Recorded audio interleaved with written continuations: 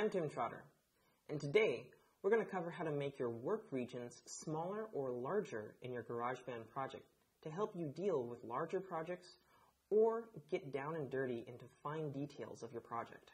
Once you've got GarageBand open up, sometimes you'll notice that you have a lot of stuff going on in your timeline.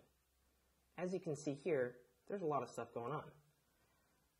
Go down to this bar here, which will allow you to change the zoom level of your editor. Right now it's about midway.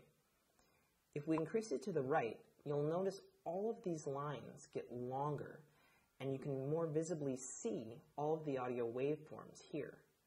It also extends the length of the entirety of your work area here, which can be useful for either fine-tuning various points in your track or seeing how long something really is.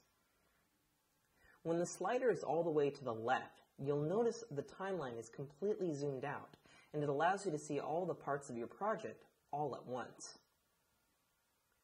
Additionally, if you want to do this for a single track, make sure you've highlighted a track, and then click on the Advanced Editor, this button here.